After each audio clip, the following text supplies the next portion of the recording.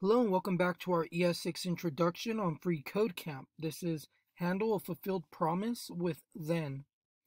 Promises are most useful when you have a process that takes an unknown amount of time in your code, i.e. something asynchronous, often a server request. When you make a server request, it takes some amount of time, and after it completes, you usually want to do something with the response from the server. This can be achieved by using the then method. The then method is executed immediately after your promise is fulfilled with resolve. Here's an example.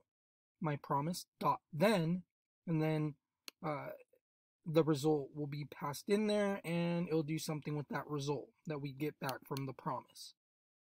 Result comes from the argument given to the resolve method. Add the then method to your promise.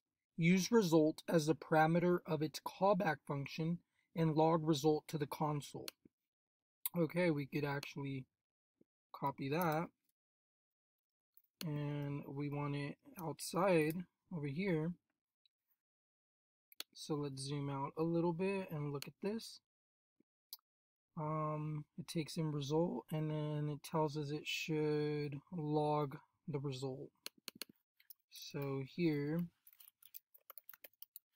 console.log, and we're logging our result.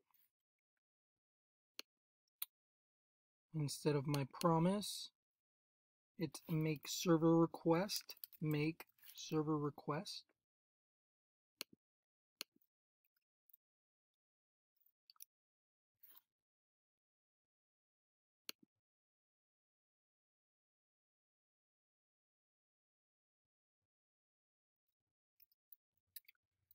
So if we run test, so we did pass. So let's look at this and see exactly what happened here. So we create a new promise, and our new promise takes in the resolve and reject, and basically we say if response from server is true, then let's resolve the function, and we pass in we got the data.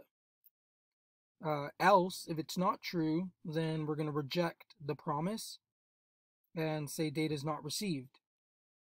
So here, when we call make server request, it creates this new promise, and our response from server is true.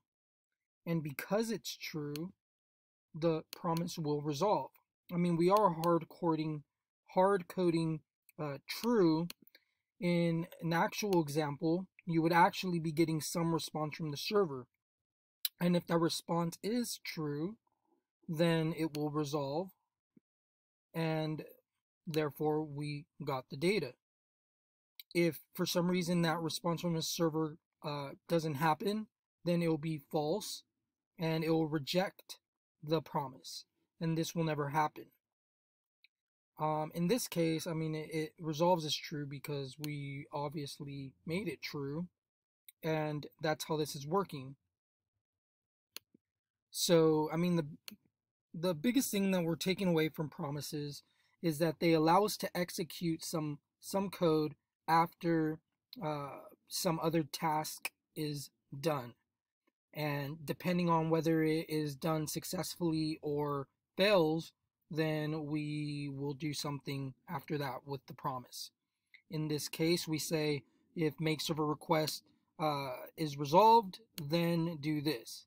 Console log the results of our promise, which would be we got the data. So as long as you're understanding that, you guys are getting this lesson, and I'll see you in the next one.